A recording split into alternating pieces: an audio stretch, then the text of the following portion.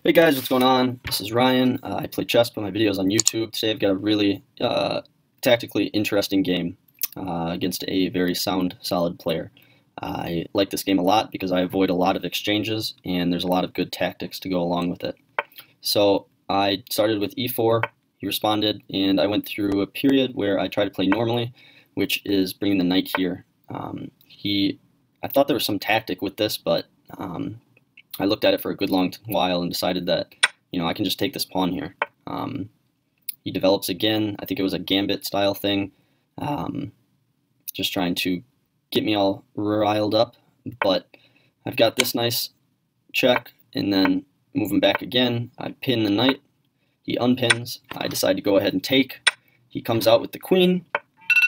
And now I've got a nice check on the king, and we're about equal. I'd say I'm a little bit better in development right now because we can both castle at this point, which he goes ahead and does, and I go ahead and do as well. I drop him back one, safe square. I connect my knights. I always like it when my knights are connected. This is probably a prophylactic move on his part in case I come in with a pawn here. I come in with my knight and try to exchange this bishop for a knight. So this prevents that by going like right here and then back one maybe. So I develop again, bringing my rook out. He follows through with his original plan. This is just to stop any pin shenanigans against my knight and queen here. And this is a dangerous move on his part. Part of the reason why I brought my rook here. And he's threatening taking here with the bishop and then delivering checkmate here on g2. So I stop that right away, check the queen. And this is a nice advantage of having connected knights, is that I can protect the other knight while gaining a tempo on the queen.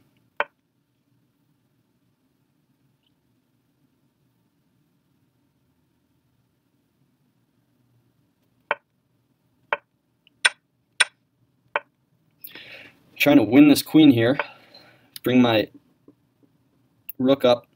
Right now his only square is back right here.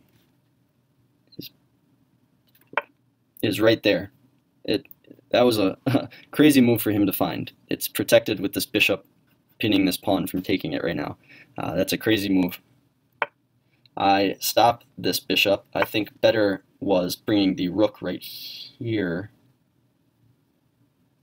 No, the better move was the computer wanted me to move my rook right here. I didn't see it. But bringing the rook right here would have won the queen for me. I didn't see it. Instead, I played my knight there. He escapes.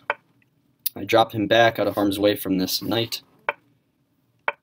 I check the queen again. Queen moves back to safety, and I had this nice pin. It's the exact same principle as he had with his queen a couple moves back, but this bishop is stopping him from taking this. So it's a double attack on the queen and rook. Drops the rook back. I take, and he takes with the king. I think it was interesting he took with the king because of the following moves. Now this pawn is pinned. So I start more trickiness with this knight here. I see this at this point that I can have a heavy attack right here on this pawn.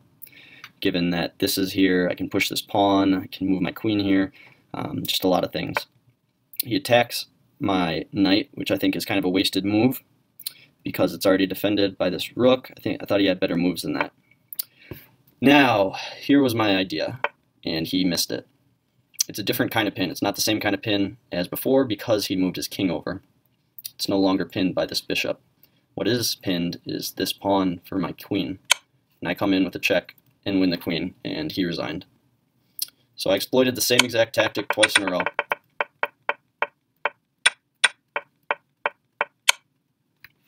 Anyways, that is the power of a pin here. Won the queen. Anyways, thanks for watching, guys. I wish you the best of luck in your chess.